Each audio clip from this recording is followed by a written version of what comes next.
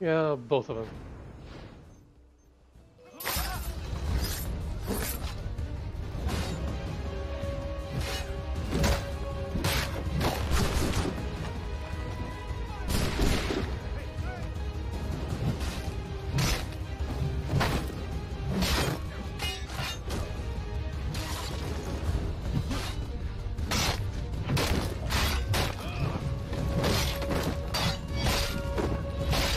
Damn.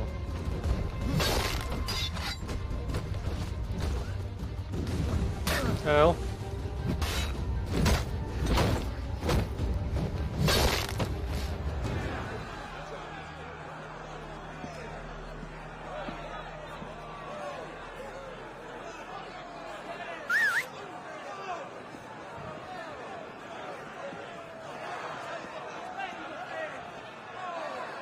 Clear the way for you.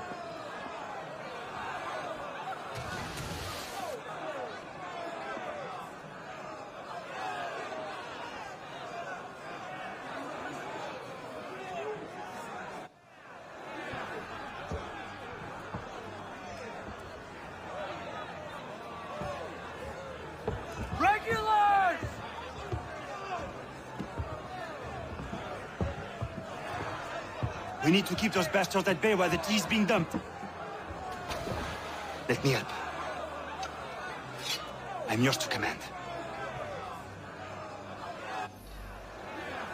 The Boston Tea Party. This was one of the key events leading up to the American Revolution. Protesters, some dressed in foreign native garb, boarded 3 ships docked in Boston Harbor and threw their cargoes of tea overboard to protest British taxes. Throwing tea into a harbor probably broke a world record for making the biggest cup of tea ever, though if there is one statement guaranteed to rile Britain, it is the unnecessary waste of perfectly good tea. So, simple enough, but the lead-up is a bit more complex. The East India Company actually wanted to sell the tea to all the colonies at a cut rate to boost its flagging profits. However, taxes on the tea would have to be paid to the British, and the instant the tea was unloaded in Boston Harbor. And the colonists had a long-standing problem with paying taxes to Britain when they had no representatives in British Parliament. Offering discount tea while still collecting the tax on it was viewed by the colonists as a trick to get them to agree to Parliament's authority over them.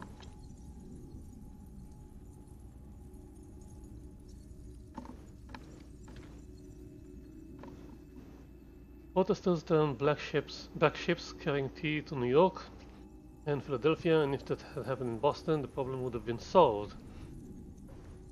Unfortunately, the governor of Boston wouldn't let the tea ships leave once they were in the harbor. I guess he figured the public would come around eventually and just pay the tax, because everyone likes a bargain. But that never happened. In fact, protests got bigger and bigger until a meeting at the Old South Meeting Hall. The mob broke away from the crowd there and dumped the tea, solving the impasse and wasting the tea. I shuddered as I wrote that. The British reacted to the protest by sending British troops under Thomas Gage to occupy the town. They also closed the Boston Harbor, part of several laws they created to punish the colonists that were dubbed the Coercive Acts. Of course, these laws didn't gain them any sympathy with the colonists and led fairly directly to the outbreak of the revolution. Tea is important business.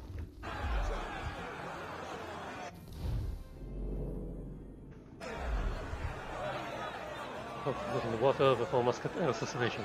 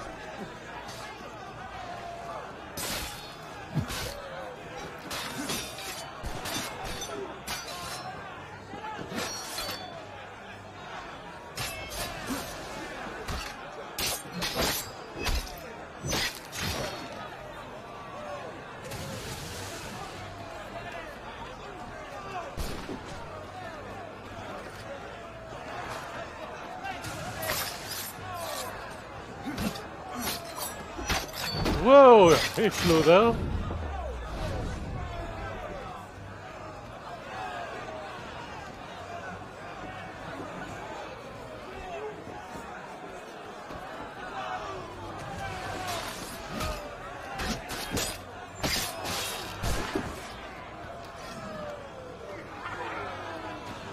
Dump the tea!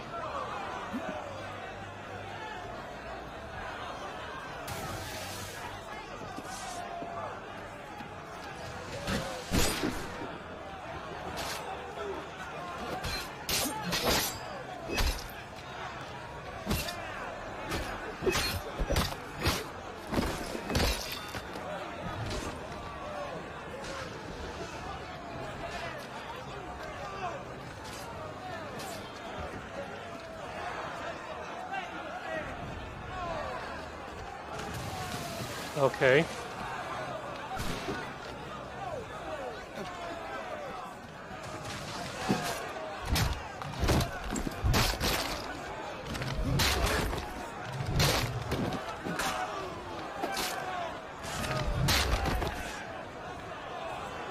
Good, good. Dump the tea. Dump more tea.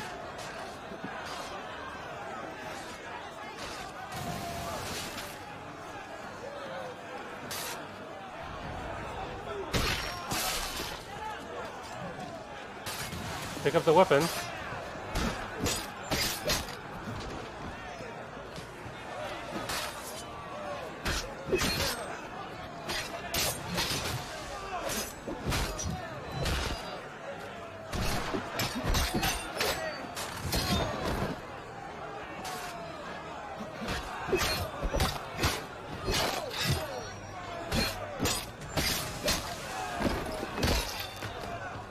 Dump more tea.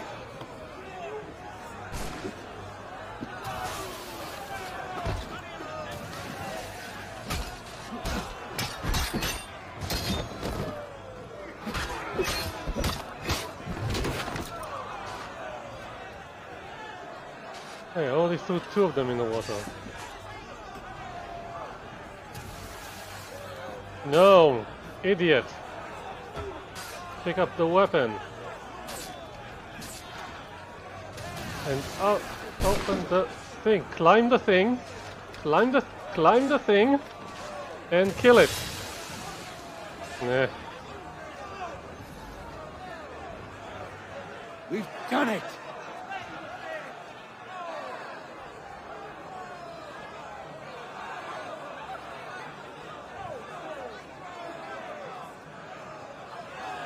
There he is. Kill him. Gunner? We saved the last one for you.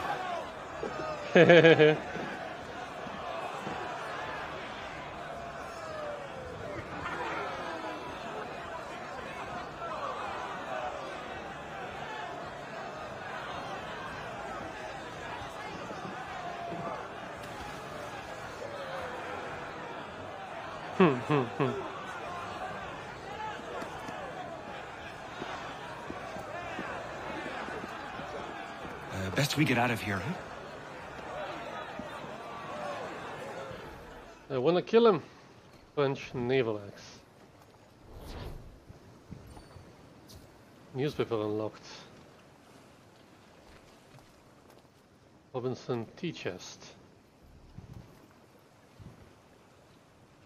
The Boston Tea Party. Yeah, I read that one.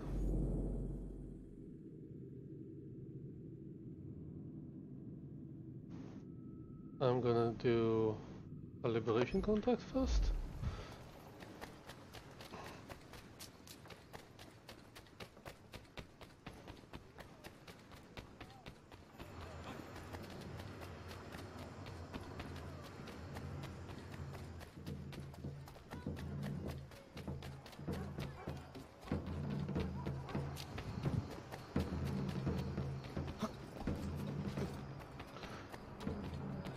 Angry citizens.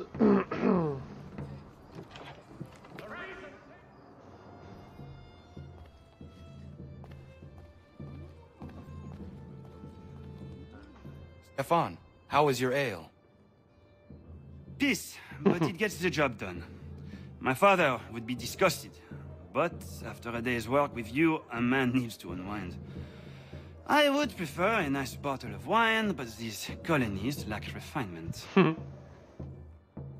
Your father? Mon père. He was a great man. A cook in the French army during the 7 Years' War. He marched all across the White North, feeding Louis-Joseph de Montcalm and his officers, cooking them feasts from sticks and berries.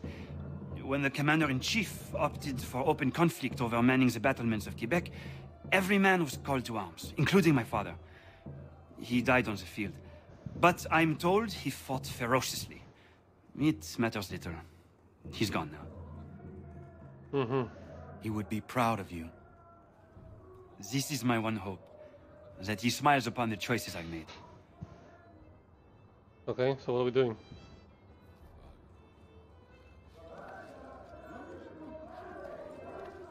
Okay.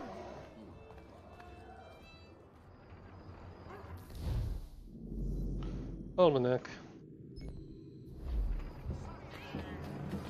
Actually, no. We are going back to main missions.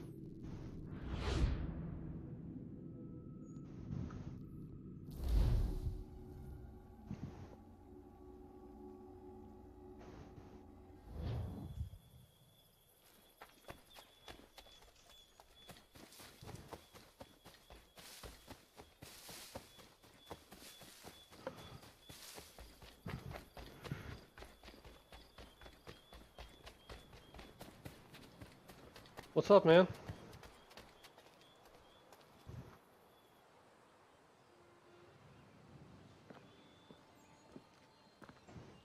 It is done.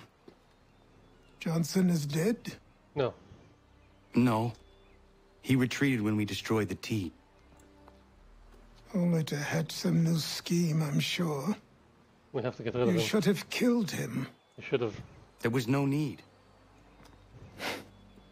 Time will tell if you speak the truth. 6 months. Ganondokon, why are you here? Has something happened? William Johnson has returned with all the money required to buy our land. He meets with the elders as we speak. I have begged him to resist, but I fear he shall have his way unless you intervene. How is this possible? We destroyed the tea. The Templars are nothing if not resourceful. You should have heeded my warning. Uh-huh. Please, you have to stop him. Of course. Can you tell me where they're meeting?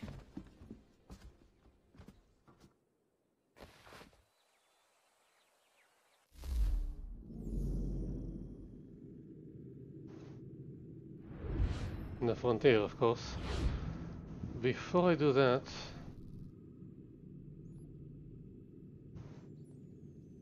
let's talk to Pegleg guy.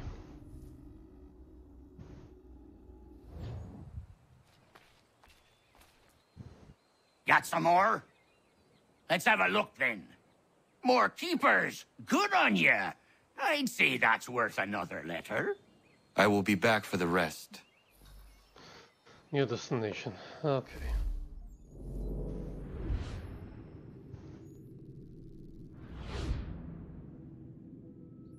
Homestead.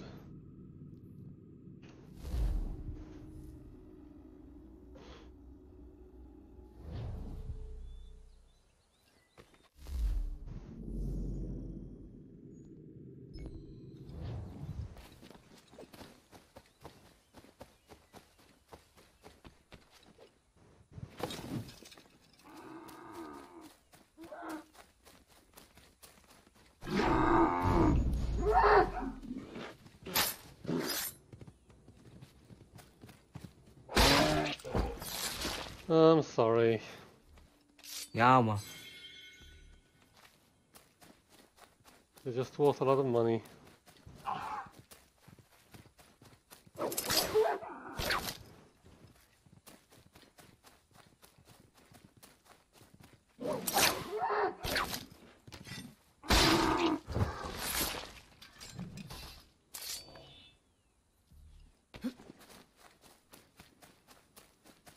Quality of hunting spoil depends on the hunting technique. Less damaging weapon give better results. Hi. Izzy not gonna daradit ganusade ne Johnsons yun jat der rocksta. Gwahigan zi what ne ganun haradum hagedum. Da gwa der hardat gwa ganto. By zooming out, yeah. Coercive acts. The Coercive Acts, sometimes called the Intolerable Acts, were a series of laws passed by British Parliament in response to the Boston Tea Party. Among other things, these laws replaced the elected Massachusetts legislature with an appointed one and closed Boston Harbor until the East India Company was reimbursed for the tea, which, let's be honest, was never going to happen. The acts were a major blow against Massachusetts' economy and self-government. The acts got their name because British Parliament hoped that the crackdown would coerce the citizenry into behaving like good little colonists and stop the violent protests. That's the same thing happened to them. Unfortunately, the acts had the opposite effect. It made it easier for Whigs to argue for independence and difficult for the Loyalists to argue that Parliament had their best interests at heart. Seems that nobody likes a bully. The Boston Massacre was the culmination of several fights between British soldiers and the people of Boston. A group of British soldiers fired into a crowd at point-blank range, killing 5. The reality of it is less damning to the British than it sounds. What started as an argument about a wig-maker's bill, of all things, turned into a mob. Hundreds of Boston citizens kept 8 British regulars cornered for hours. By the end of it, many were holding clubs, throwing stones, and taunting the soldiers to fire. Captain Thomas Preston was in charge, Thomas Preston Esquire, was in charge of the regulars and tried to defuse the situation by talking with the crowd. They asked if his soldiers' guns were loaded. He admitted that they were, but it wouldn't have been stupid for him to order them to fire, since at the time he was standing in front of them. It wasn't until one of the soldiers was hit by a stone, which forced him to drop his musket, that regulars fired into the crowd, against the orders of Preston, who later testified he never gave the command to fire. It's possible his men mistook the taunts of the crowd for an order. The regulars were arrested and tried for murder. 6 were acquitted, including Thomas Preston. The other 2 men were found guilty of manslaughter, but had their thumbs branded in lieu of the usual sentence, which was death. One of the interesting things about the massacre is what happened afterwards. That is, how both sides tried to spin it to their advantage. The fact that most people call it a massacre should give you some idea of who won this particular PR war. Revolutionaries portrayed it as an attack on colonial liberties, and images of the events popularized by Paul Revere showed an organized British force firing into the crowd, not a confused group of soldiers cornered by an angry mob. The British, on the other hand, referred to the event, the incident of King Street, were naturally calm in a crisis, unlike countries who insist on turning every minor confrontation into a 3-ring circus. Anyway, the wigmaker dropped his prices and it never happened again. I call it a victory for the bold. Okay. Yeah, there's no fast traveling in this.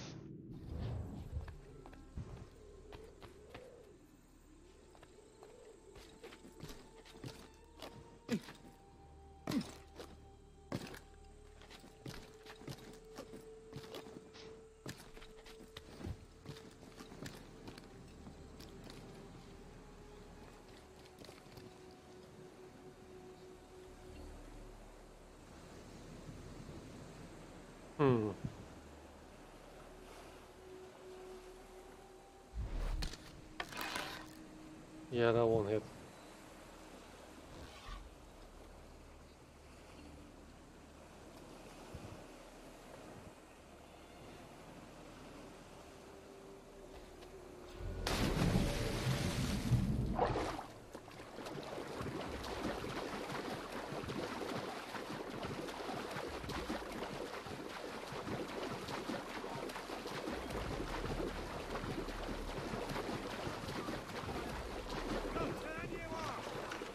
Come get me. Ah, undetected. Okay.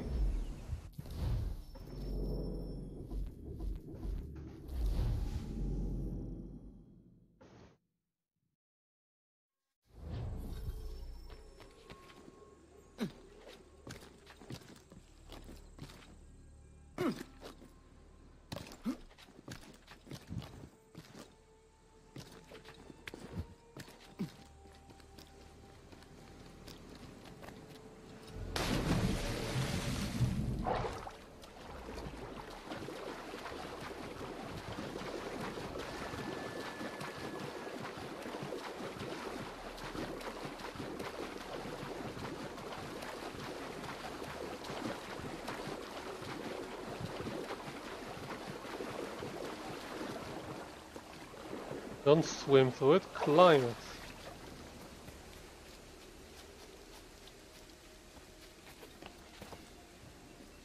Focus.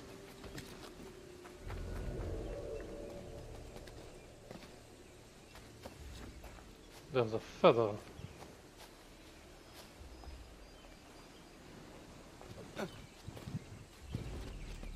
This looks climbable.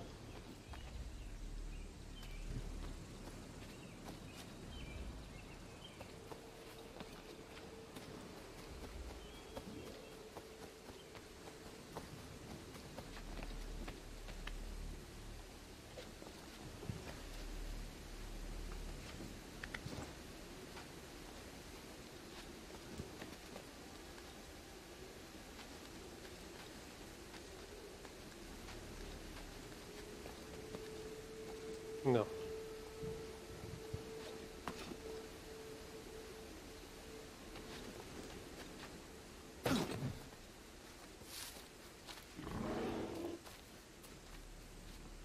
Bear?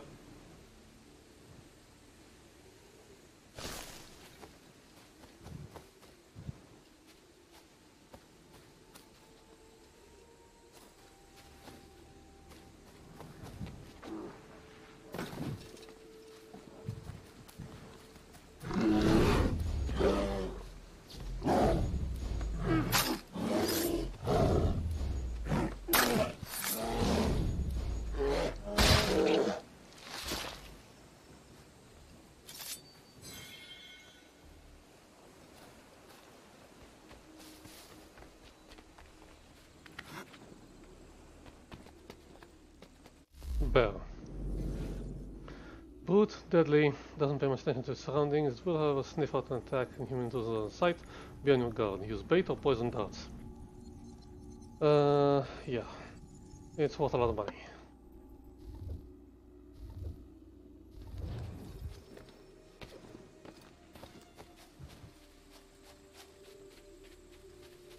Is this climbable? Come on, do not fall off.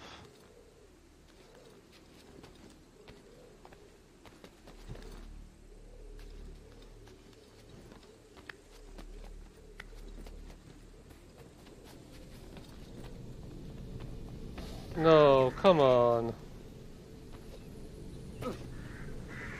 Come on.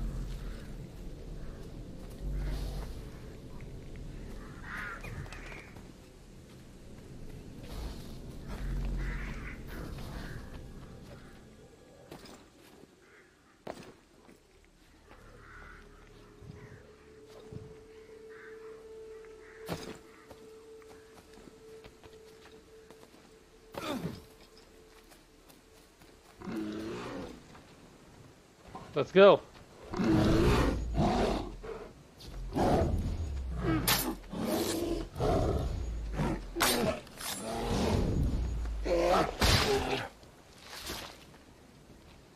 Ja, man.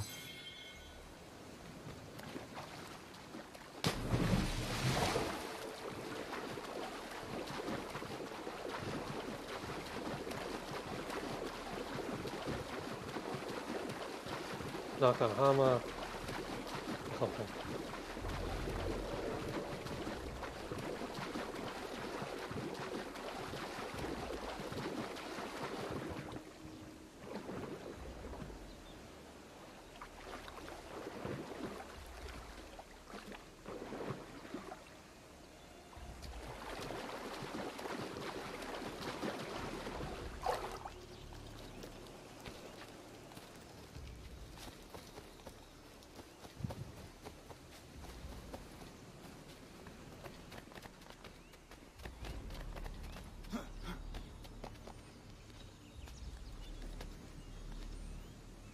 Okay, looking good, making progress.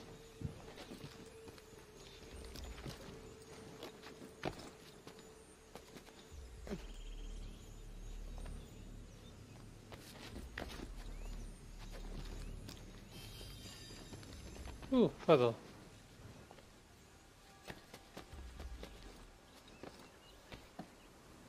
Climb. Climb.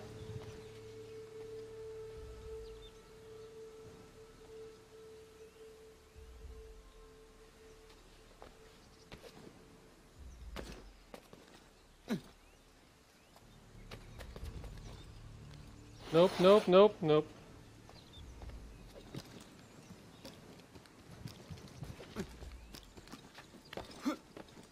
From here, back here, over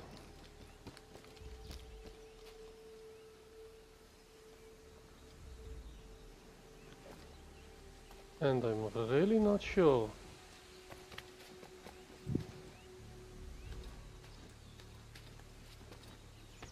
From here to there. Down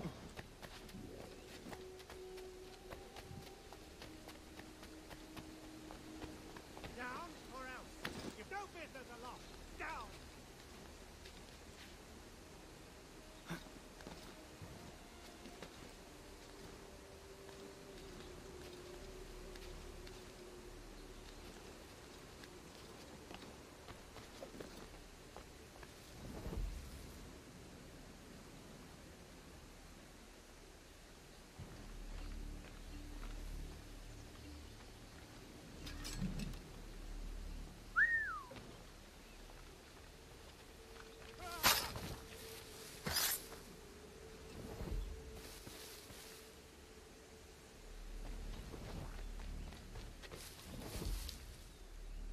Where's the other guy?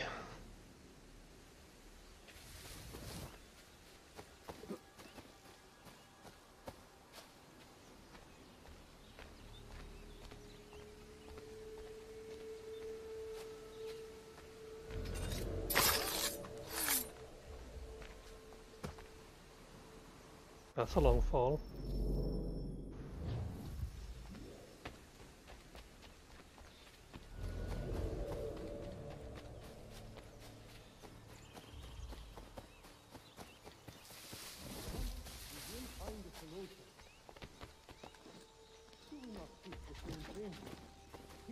Prosperity, fertile land. These lands you must land that is not yours nor anything. I only wish to keep you safe. There are those who would betray and manipulate you. Or worse yet, take the land by force. We are all good. What do you mean, my people?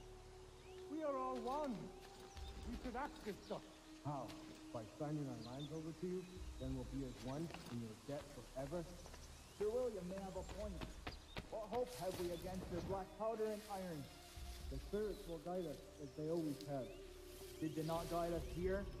Yes, that we might unmask the great betrayer. This is a mistake. We should sign.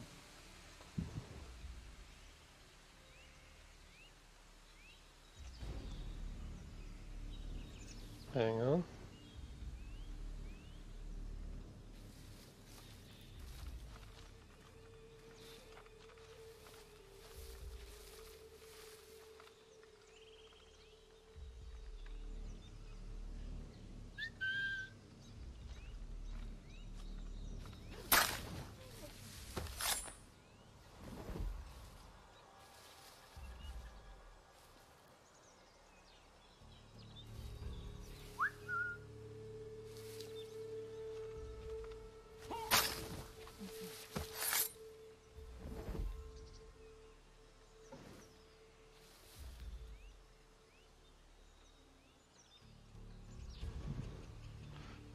I can't assassinate two of them.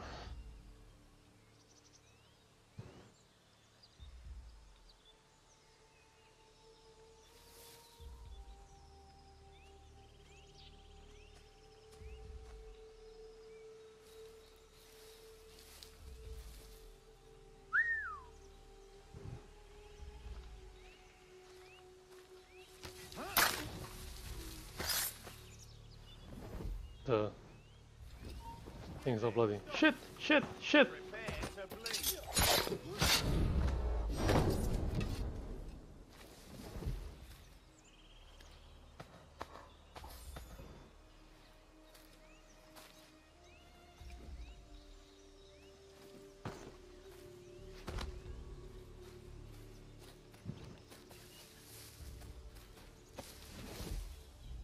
Peace! Peace! Have I not always been an advocate? Have I not always sought to protect you from harm? If you wish to protect us, then give us arms, muskets and horses that we might defend ourselves. War is not the answer. Me remember, Stanwix. We remember you moved the borders. Even today your men dig up the land, showing no regard for those who live upon it. Your words are honeyed, but false. We are not here to negotiate, nor to sell. We are here to tell you and yours to leave these lands. So be it. I offered you an olive branch, and you knocked it from my hand. He has every point. Perhaps you'll respond better to the sword. Are you threatening us? Yes. Yeah, apparently he is.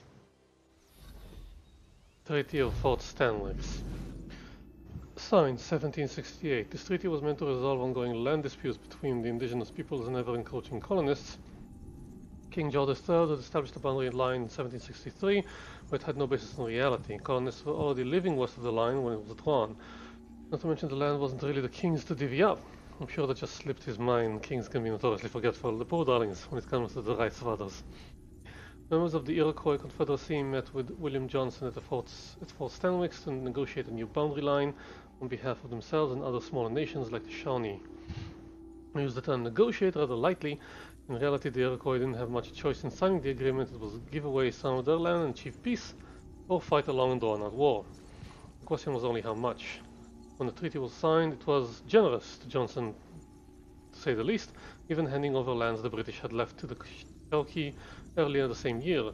In fact, the Stanwix Treaty was so controversial that the British-run Board of Trade ordered Johnson to renegotiate. He refused. Johnson made a fortune speculating on land. Imagine this treaty was quite a windfall for him. Yeah. The Branagh expedition.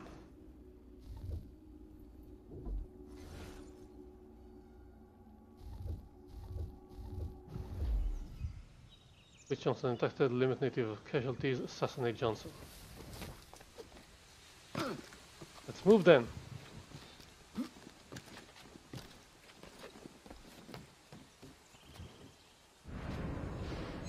Ah!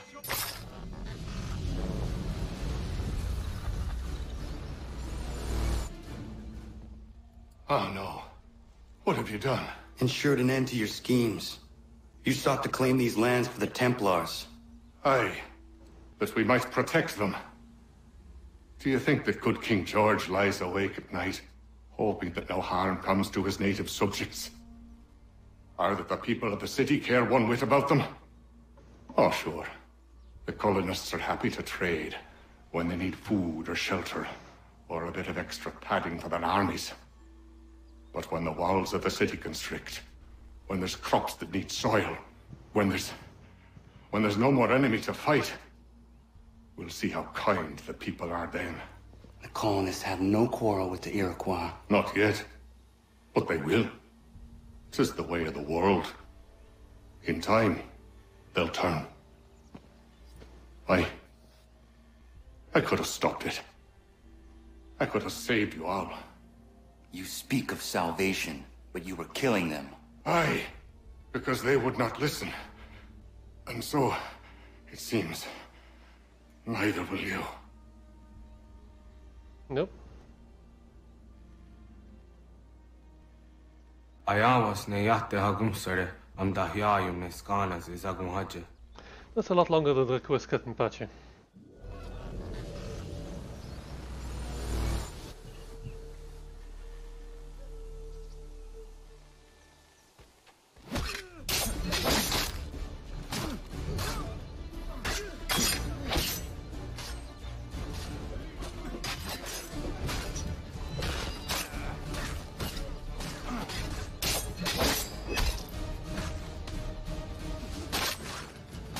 Damn you! Damn you!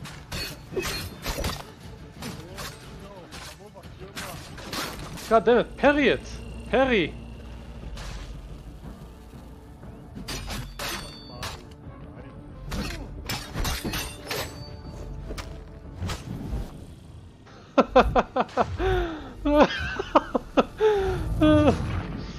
He headbutted me and I went sprawling. Fine, let's go.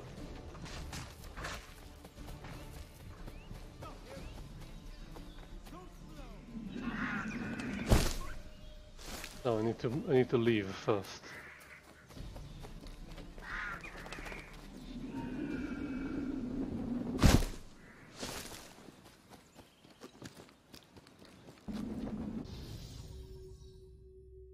style negotiations. Wait, what did I fail? Almost one dive to escape. But I did! This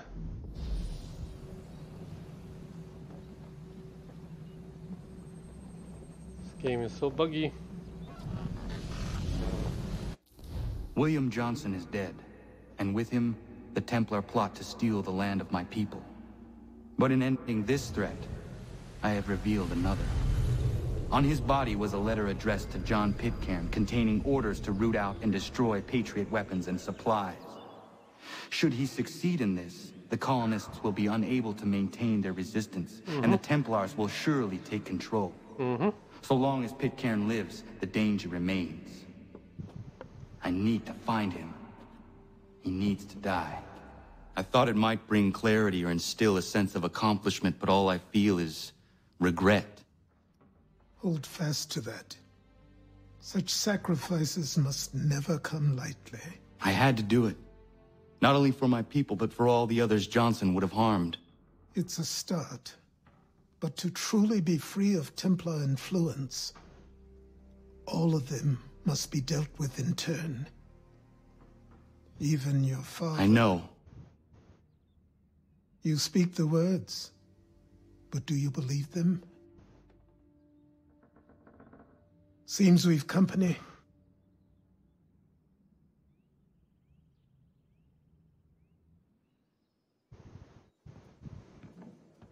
Foreclosure? What is it?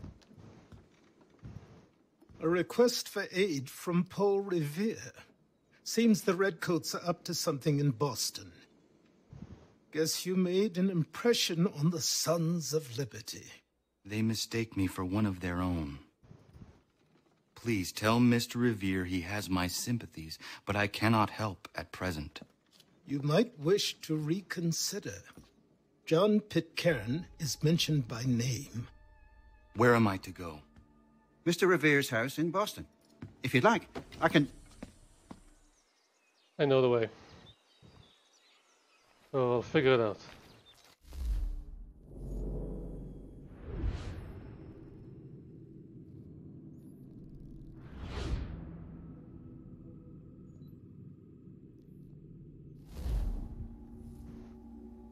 New recipe smoke bombs.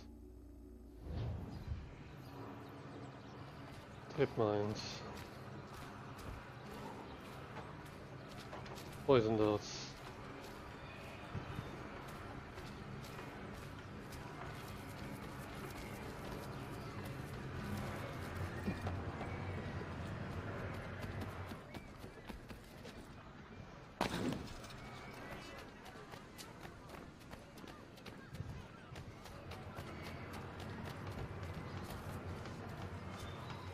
Paul Revere house. Paul Revere lived in this house with his family from 1770 until about 1800, with some notable exceptions, such as when he had to lie low because he'd warned the countryside of the British march on Lexington and Concord. But with the shortage of firewood in 1776 and the loyalist insistence on getting back at anyone who'd defied them in the past, you'd think this wooden house might have been torn down too. But it wasn't. This might be because Revere left his eldest son, also named Paul, in town to watch over the estate. In any event, the building is still around today. One of Revere's descendants bought it in 1905 and turned it into a museum. Now the oldest building in Boston. In fact, it was already 90 years old when Revere bought it. Colonial architecture is apparently superior to that of your average McMansion. No shirt.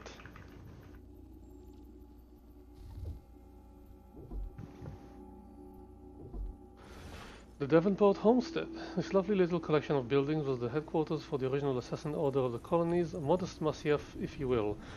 Sometime during the 7 Years' War, the Templar made their moves and destroyed it during their assassin witch hunt, by which I mean there was a witch hunt for assassins, not that there were assassin witches. Healy survived the attack and stuck around to keep the manor standing, barely, by the looks of it. Once Connor came along, it flourished again for several decades, even surpassing its former glory. Then it suddenly vanished early in the 19th century. Any manor that can suddenly vanish is both interesting and unsettling in the same measure, though probably not a great investment.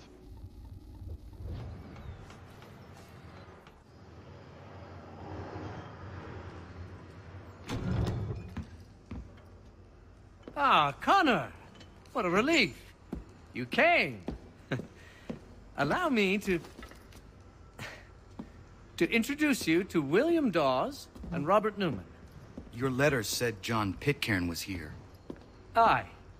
He's readying an assault on Lexington, where Adams and Hancock have taken shelter. After that, he will march on Concord, hoping to destroy our weapons and supplies. You must help us. Only tell me where to find him, and I will put a stop to this. He has dozens, if not hundreds, of soldiers at his command. You cannot hope to match him by yourself.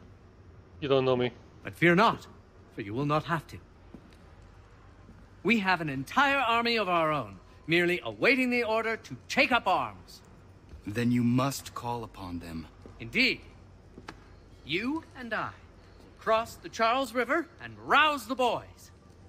William, I need you to take the overland route and do the same. Robert, I need you up in Christchurch. Light the signal. 2 lanterns, our enemy comes by sea. No time for dawdling, my friend. We have lives to save. Come on. Stop touching me.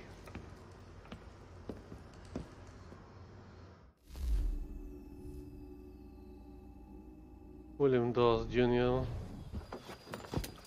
April 18th, 1775. Huh. They've only left a single horse. We'll have to ride together. Ah! You take the reins, I'll navigate. Quickly, Connor, get on the horse! You want to lose your boat? You're annoying. I'll guide you towards those we need to alert. Follow my directions, and we'll be done in no time. Yes, this is exactly where we need to be. Robert Newman.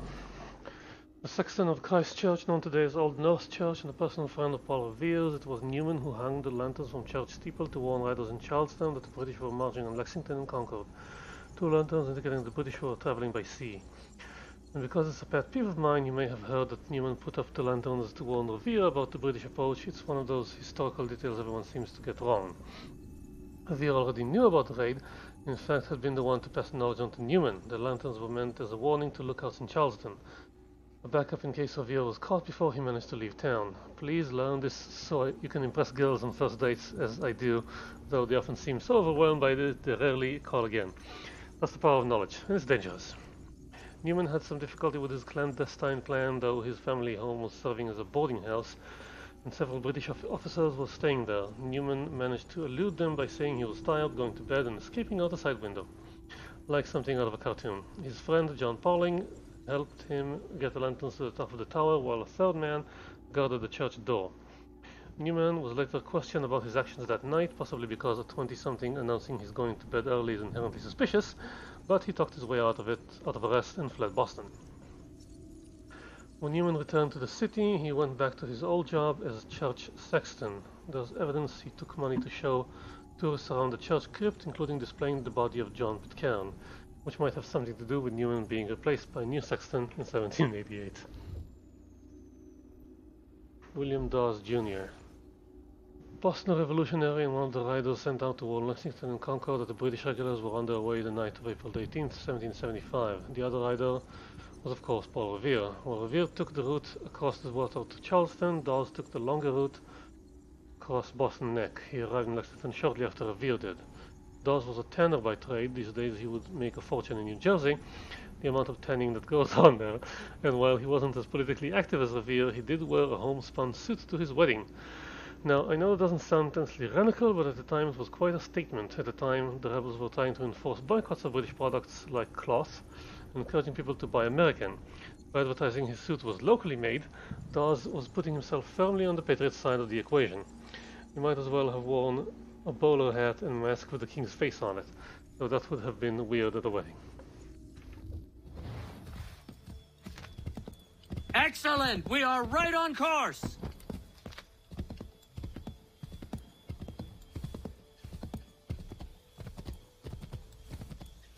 I don't want to sell goods to convoys. I believe we are on course. Okay. No open conflict.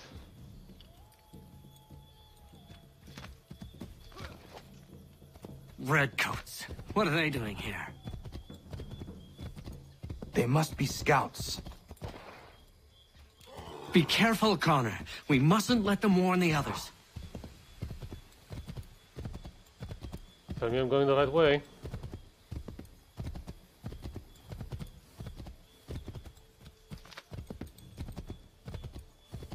Left! Left? You pointed Let's right. continue the search on foot. Are you sure?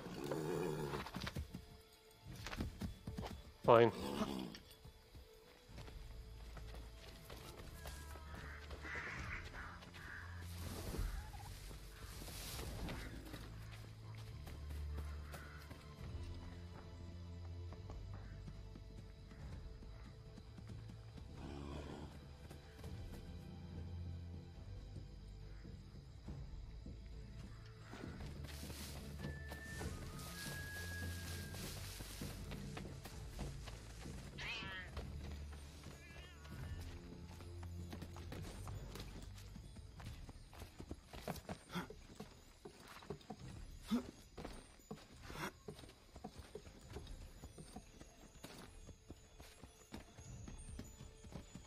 That's a cat. Where's the feather?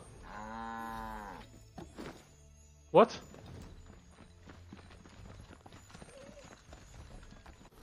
Nothing happened.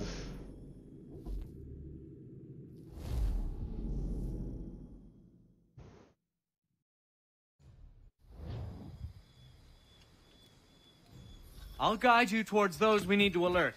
Follow my directions, and we'll be done in no time. To the right, Connor! To the right! I believe we are on course.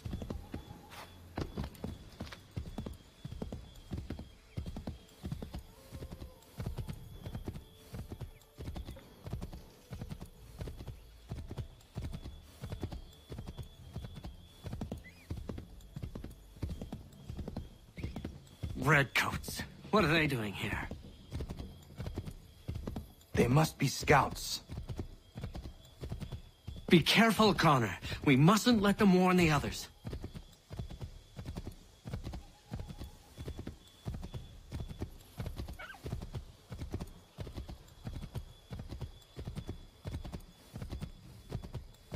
Turn right! Here we are. Best to continue on foot.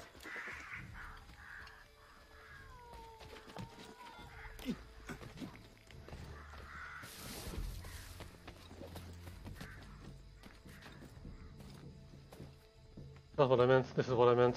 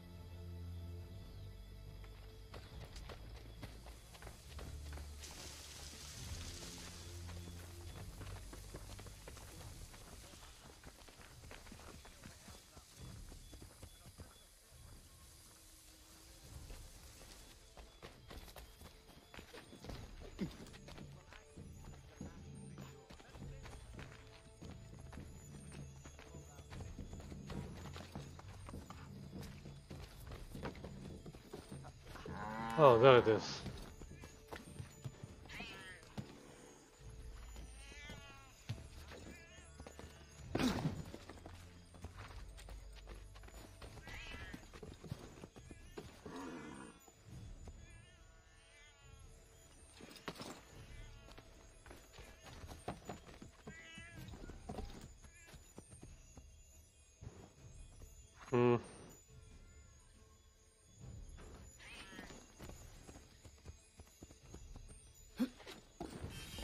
Yay.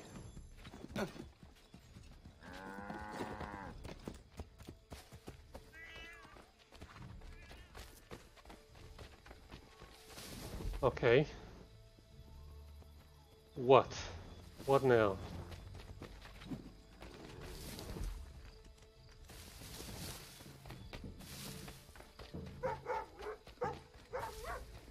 We talk to people.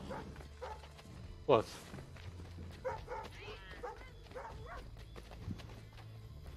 This is it! You have got the right place! Okay. Let everyone know that the regulars march for Lexington and Concord. The British are coming! Back in the saddle, my friend. We have more people to warn. All directions. Keep going!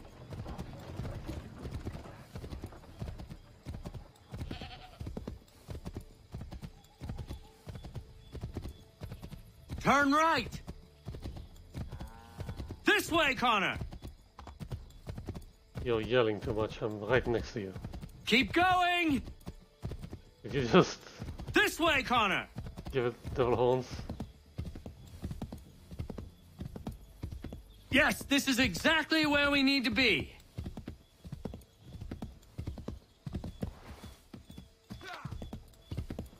Whoops. Did you hear that? Could be redcoats. Careful. That could be is.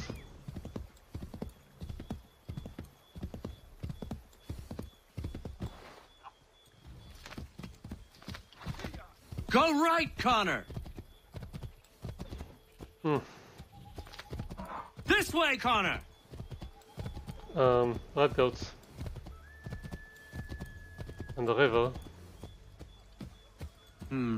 This is not right.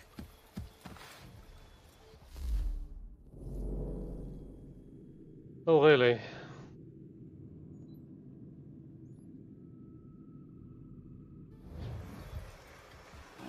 Excellent! We are right on course!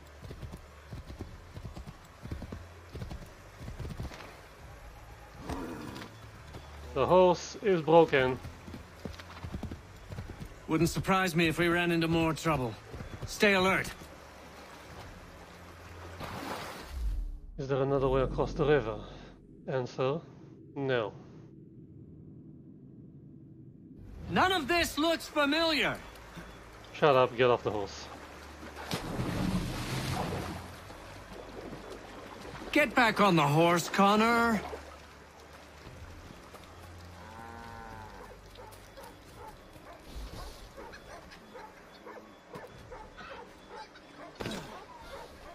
The horse isn't working.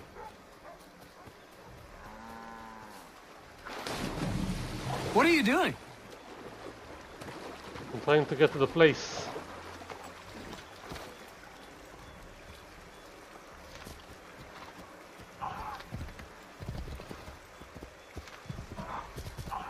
Be on the lookout for redcoats. Get back on the horse.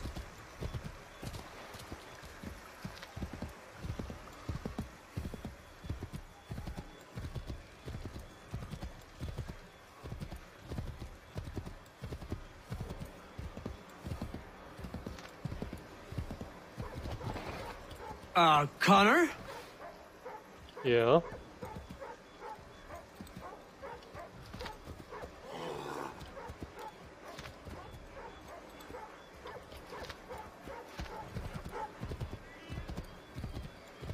Tell me something. Connor? What? What? Did you hear that? Could be redcoats. Careful.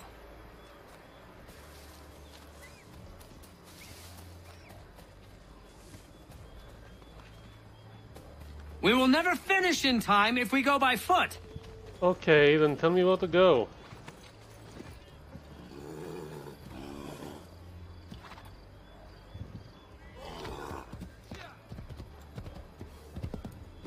Isn't this the place? Connor? What?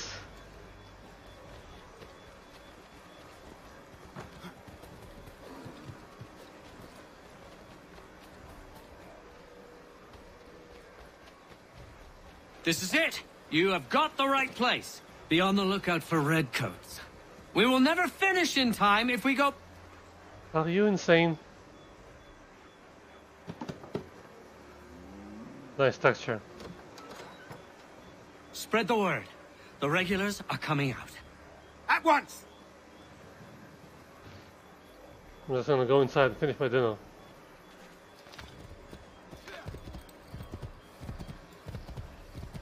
This way, Connor!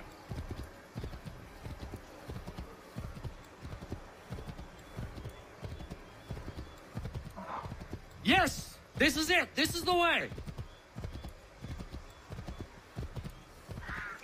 Regulars are guarding the bridges.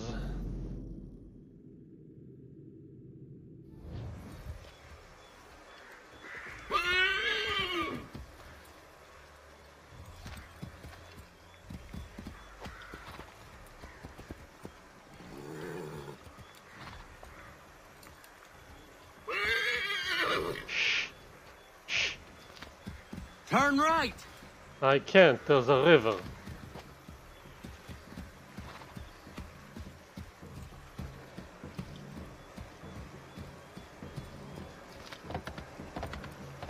Let us continue the search on foot.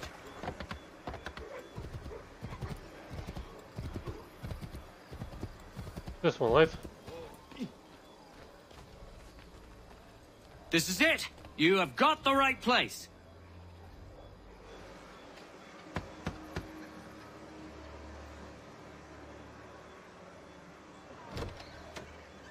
The regulars are coming. Here!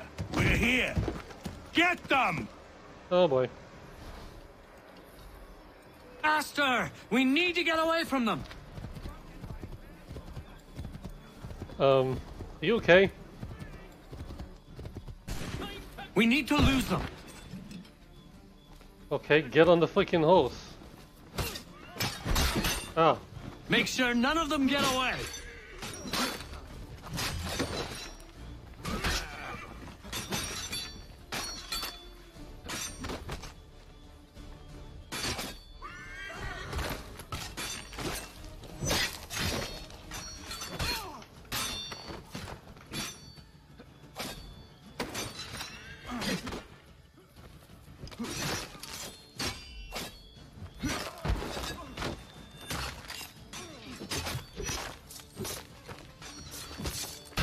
Ow. Ow.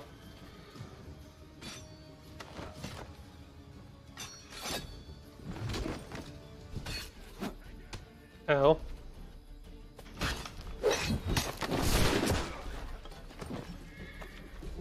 Go.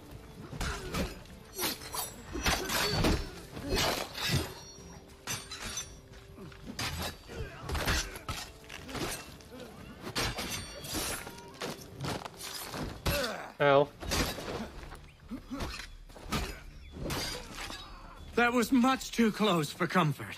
Let us take care to avoid any further surprises. Go, go, Get back go. on the horse, Connor. Go. You idiot thing.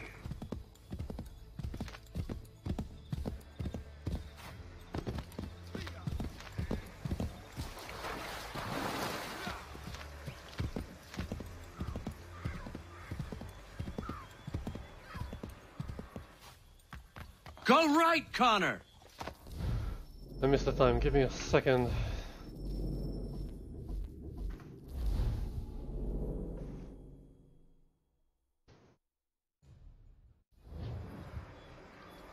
Gotta shake those redcoats.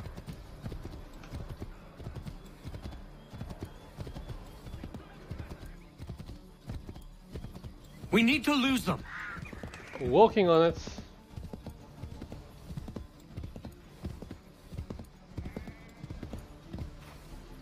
Faster! We need to get away from them. Tell me where we're going. That was much too close for comfort. Let us take care to avoid any further surprises. Yes, this is exactly where we need to be. Keep going! Left! Yes! This is it! This is the way! Here we are. Best to continue on foot.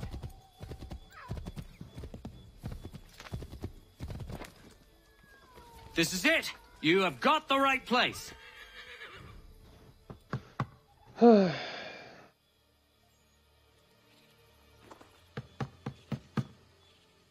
the devil is he? Are you sure we are in the right place? Well, sure, I'm sure.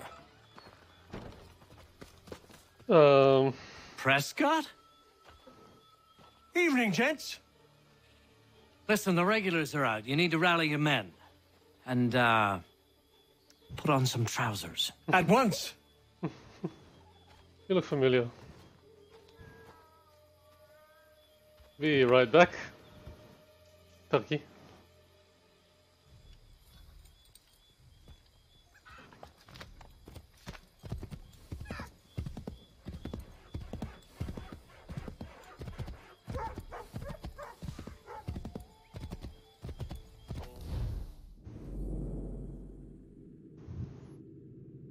Then why the hell was I going the opposite way?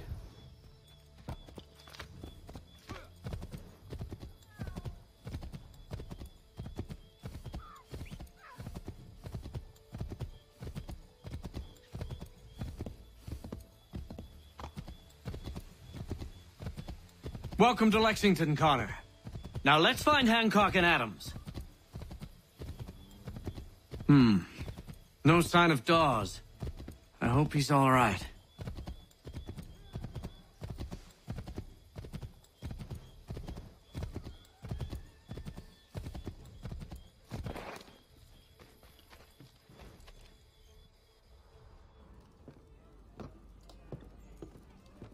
Paul, Connor. Good to see you. You need to leave. The Redcoats are coming. Aye, so Williams told us.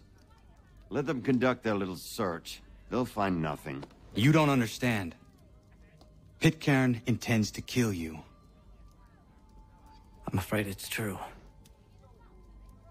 I suppose we have no choice then but to go. What of you three? Dawes and I will continue on to Concord. Connor, it's best you stay here and help our man John Parker hold the town. It'll give us time to spread the word.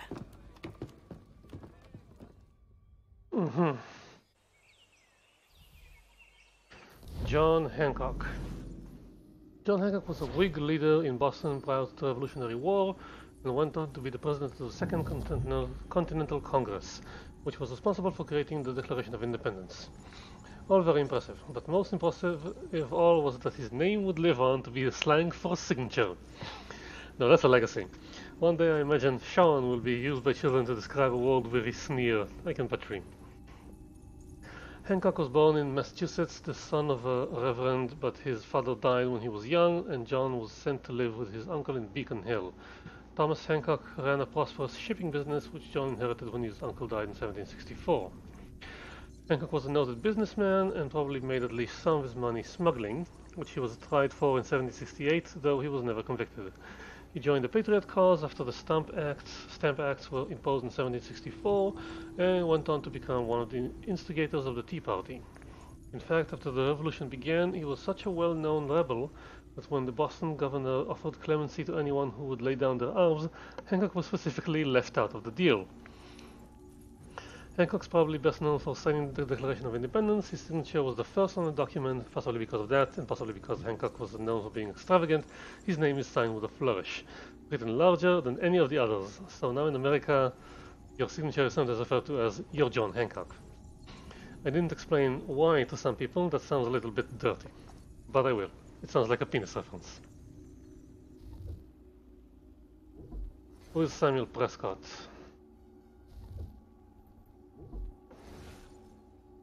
When Paul Revere and William Dawes left Lexington on their way to Concord, they were joined by Samuel Prescott, a young doctor from Concord. Prescott was a member of the Sons of Liberty, a natural choice for an anti-British nighttime ride. Prescott was in Lexington that night to visit his fiancée. I assume that's who we saw run off. He was intending to return home late, a happy coincidence for Revere and Dawes. Prescott knew the area well, so when the three men were stopped by British troops, it was Prescott who managed to elude his pursuers and reach Concord to sound the alarm.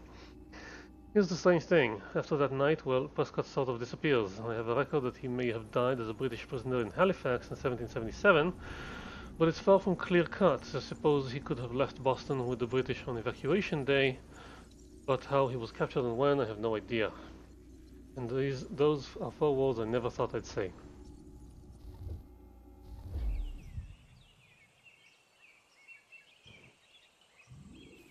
French rapier. Dirk. 4 Revere's Ride. I'm incognito. 4 Revere's Ride. Whoa, this place is packed. Okay, since I have some open world time, and this place is huge, I'm gonna stop for today on the main missions. I'm gonna take my dog out before I pass out from exhaustion, and maybe do some more open world stuff later offline.